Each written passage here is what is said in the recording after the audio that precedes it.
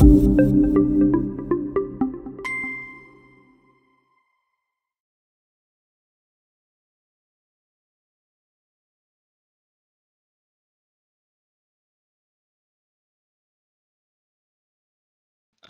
João Quintas. I'm working for Instituto Pedro Nunes, that it's a research and technology organization based in Coimbra, in the center of Portugal. We have multiple competencies in our organization. One of them is working on the technology development for health and active and assisted living technologies. And within this lack of competencies or set of competencies, we have been developing an open platform for igniting an ecosystem building of applications related with health and well-being. That was called eVida. So this was an activity funded under a national project, a large-scale national project that involved about 20 partners, and we were the leaders of that consortium that at the end resulted the eVida platform.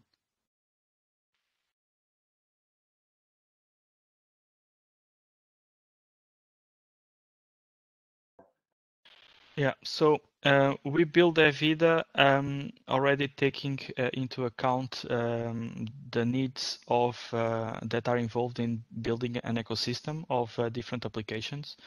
So this is first it's an open platform and it's built on top of open source technologies. The main one it's a framework for web development application in Python, that is Django. So we have the capacity to integrate standalone applications, and that we called at the time self-hosted apps. And basically, we have also the capacity to integrate third-party applications that may be hosted in third-party servers by exposing an API that allows third-party applications to integrate data with our own platform. With this said, we have also worked on connectors already to some specific standards used in healthcare.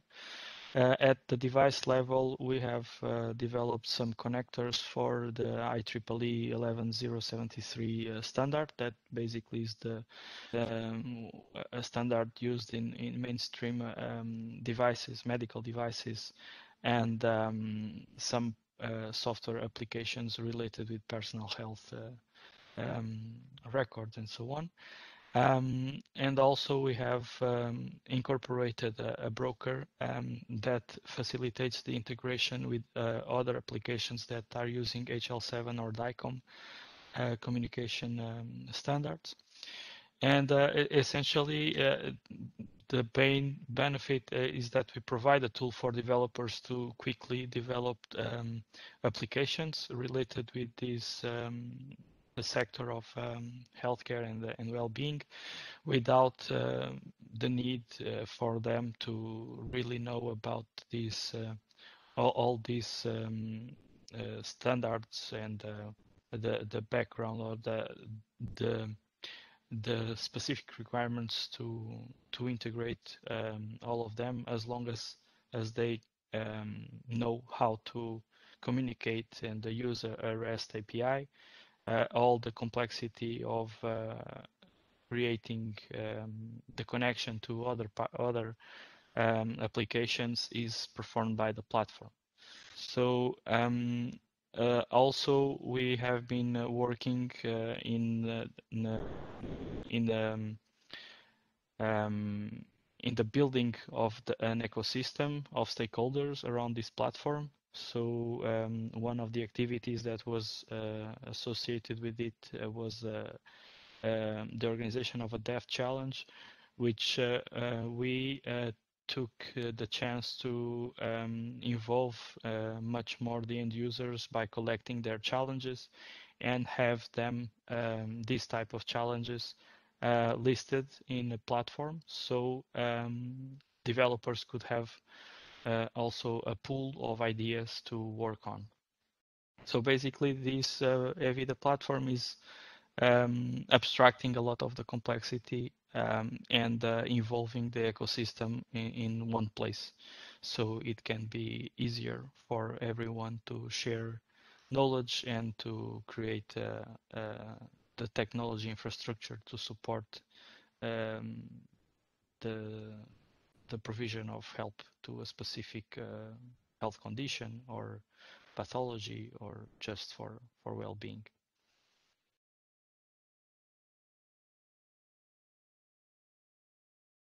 Yeah, so for this, some type of specific solutions that we have currently available in the catalog in the eVida platform are quite various. So at the center of it, we have let's say a core application that is the personal health record, which is basically a view, or if you want to call it a dashboard that shows in a single place all the data or information that is being collected from the different applications.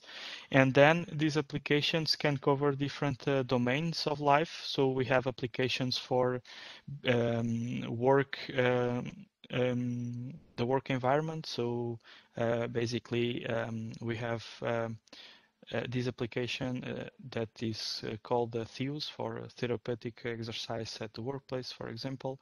It's integrated in the platform and provides the user to have access to a questionnaire that assesses its condition in terms of well-being at the workplace, mainly focusing on pain on the neck or the upper back. And then based on this assessment that was basically developed with the help of physiotherapists and spinal surgeries and other professionals from the movement and skeleton areas. Basically, they propose some exercises to alleviate this type of pain or stress in these areas. Other applications are more related with the collection of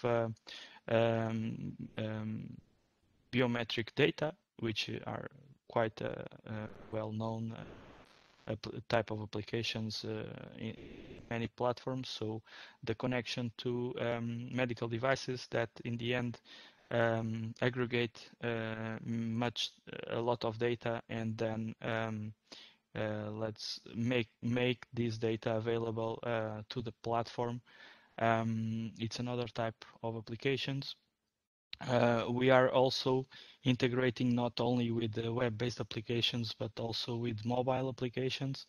And one specific case of this is a kit that we prepared that is integrating a set of medical devices that include a blood pressure meter and oximeter and a weight scale, together with a tablet that we basically provided to social carers that are going in the provision of domiciliary service, so they could take this kit with them and start assessing some or collecting some health-related data from patients or people that is at home and not being supervised by any clinician or any healthcare professional.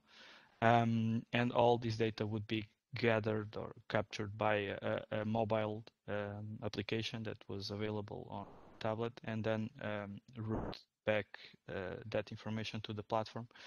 So the ecosystem is quite broad. We have many application types that available already there. And these are some examples of it. Yeah.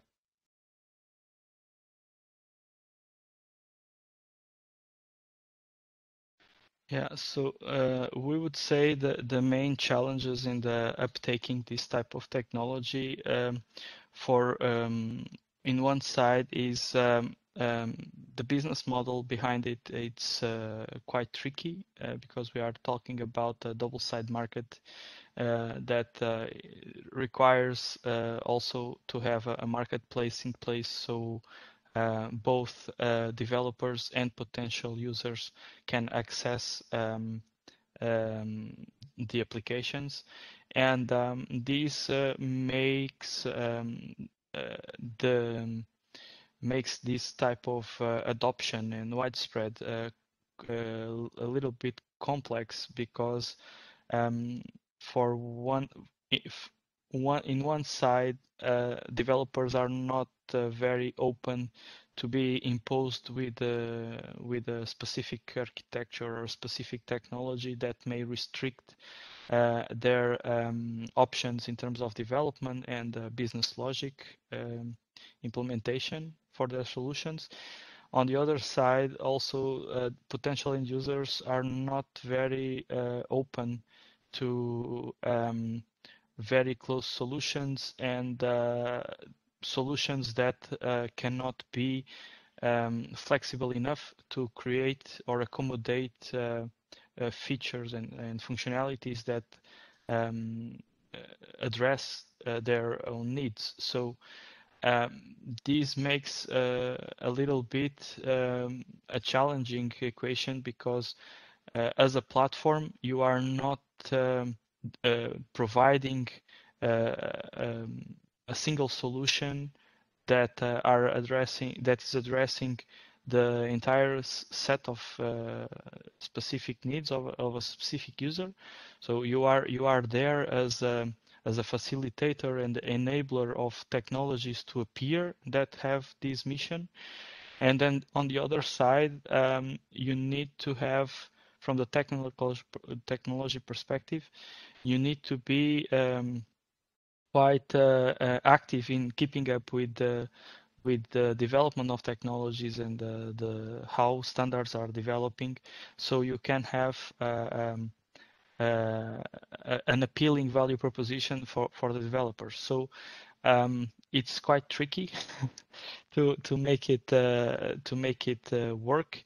In the end, this is something that if you are able to develop the platform and maintain it somehow through funding of other consequent projects, or have a health authority or a regional authority that can support the maintenance of these type of technologies or platforms, it's quite an important point for the survival of these type of technologies.